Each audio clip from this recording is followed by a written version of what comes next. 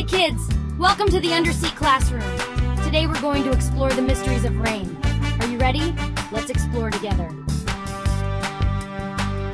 The first question is, why does it rain?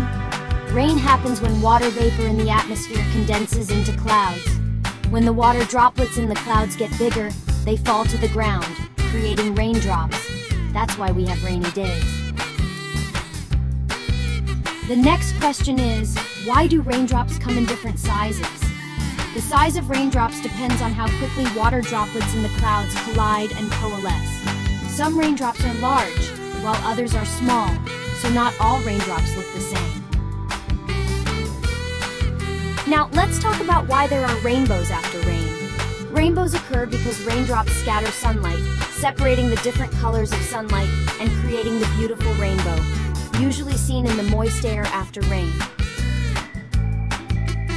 Moving on, we're going to explain why there are thunderstorms.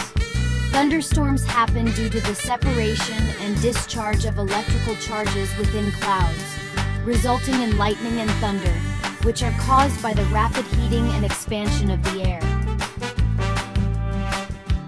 The last question is, why is rainwater important for nature?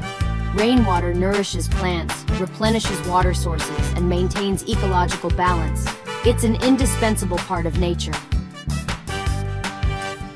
Alright kids, rain is not only a natural wonder but also the source of life. Keep your curiosity alive and continue exploring the mysteries of nature. See you next time.